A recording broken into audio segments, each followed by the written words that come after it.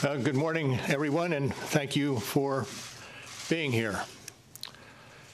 2 years ago, the acting Attorney General asked me to serve as special counsel, and he created the special counsel's office.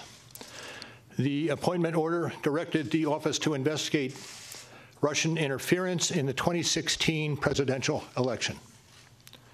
This included investigating any links or coordination between the Russian government and individuals associated with the Trump campaign.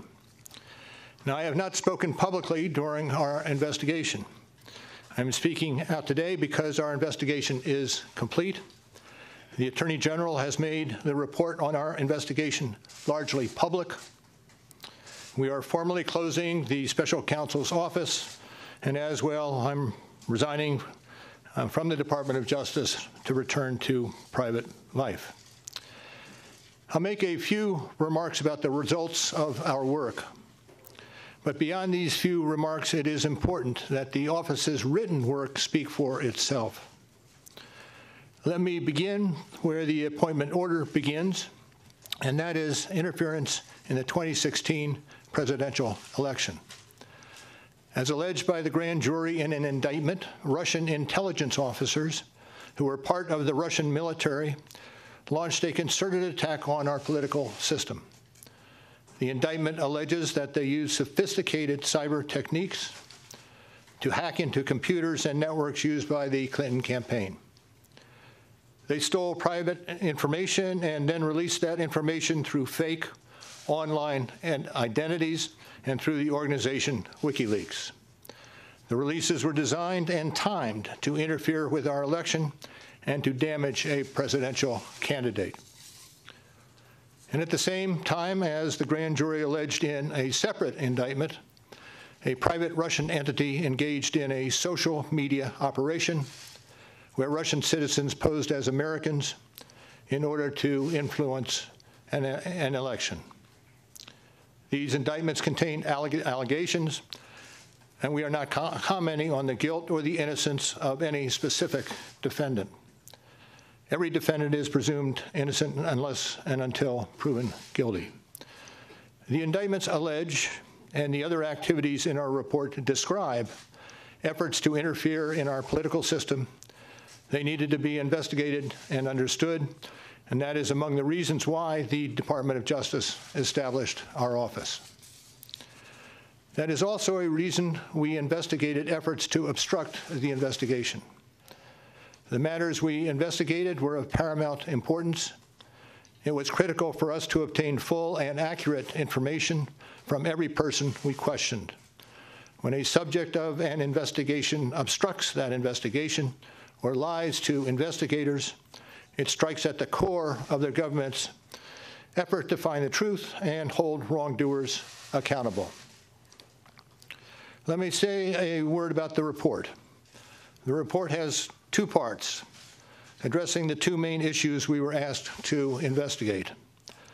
The first volume of the report details numerous efforts emanating from Russia to influence the election. This volume includes a discussion of the Trump campaign's response to this activity, as well as our conclusion that there was insufficient evidence to charge a broader conspiracy. And in the second volume, the report describes the results and analysis of our obstruction of justice investigation involving the president. The order appointing me special counsel authorized us to investigate actions that could obstruct the investigation. And we conducted that investigation, and we kept the office of the acting Attorney General apprised of the progress of our work. And as set forth in the report, after that investigation, if we had had confidence that the president clearly did not commit a crime, we would have said so. We did not, however, make a determination as to whether the president did commit a crime. The introduction to the Volume 2 of our report explains that decision. It explains that under long-standing department policy, a president cannot be charged with a federal crime while he is in office. That is unconstitutional. Even if the charge is kept under seal and hidden from public view, that too is prohibited. The special counsel's office is part of the Department of Justice, and by regulation, it was bound by that department policy. Charging the president with a crime was therefore not an option we could consider.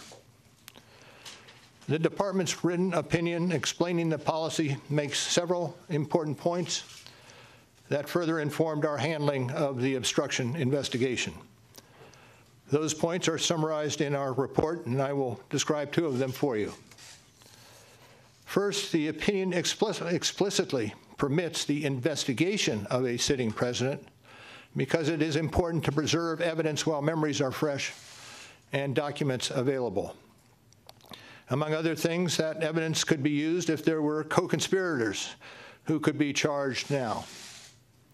And second, the opinion says that the Constitution requires a process other than the criminal justice system to formally accuse a sitting president of wrongdoing.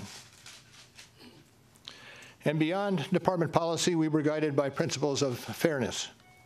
It would be unfair to potentially accuse somebody of a crime when there can be no court resolution of the actual charge. So that was Justice Department policy. Those were the principles under which we operated, and from them we concluded that we would not reach a determination one way or the other about whether the president committed a crime.